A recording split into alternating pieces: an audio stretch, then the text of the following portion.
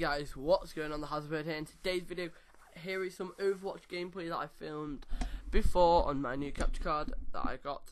Links to my new capture card will be down below. It's an Ava Media Lite. It cost me like 80 quid, 90 quid, something like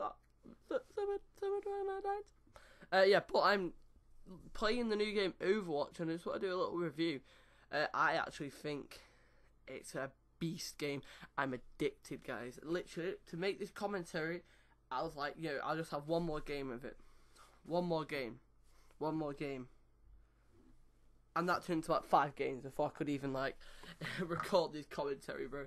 It's absolutely unreal. The game is amazing.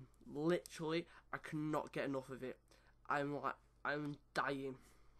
Literally. And I don't know, it's a really good game. It cost me £54 on the Xbox store. I think you can get cheaper in disc, or I haven't really checked the prices on PC, but for that, it is amazing. I bought Black Ops 3 the same day, and I played Black Ops 3 once whilst this was downloading, and I haven't played that. Literally, and I have in this game I have a few good kill streaks, and a few good kills going on there.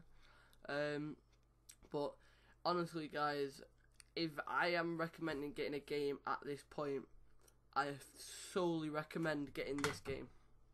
It is amazing, literally. And if you have characters to start off with and stuff like that, it's probably the Reaper. The Reaper's probably the best character to play with. Well, probably a biased decision, but I love the Reaper. I'm quite good with him, you know, just not tooting my own horn, but it is absolutely beast. Even if you haven't played Blizzard games before, or you're not into this kind of stuff, it's just a good game to have. It is absolutely amazing, guys. So if you do have money spare, please go and buy this game. But this has been the Hasbird. Please like, subscribe, and peace.